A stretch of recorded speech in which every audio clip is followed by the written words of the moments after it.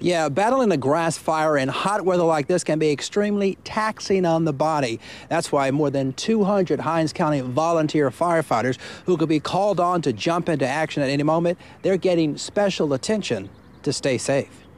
Volunteer firefighters across the metro on alert for wildfires after the governor issued a statewide burn ban. What we do is we'll page multiple departments. We won't just send one to a fire. Hinds County EOC Director Ricky Moore is also County Fire Coordinator. Moore supervises 250 volunteers at 12 county fire stations. They will be on the front lines if a grass fire breaks out. These grass fires and woods fires are manpower intensive. It takes a lot of people.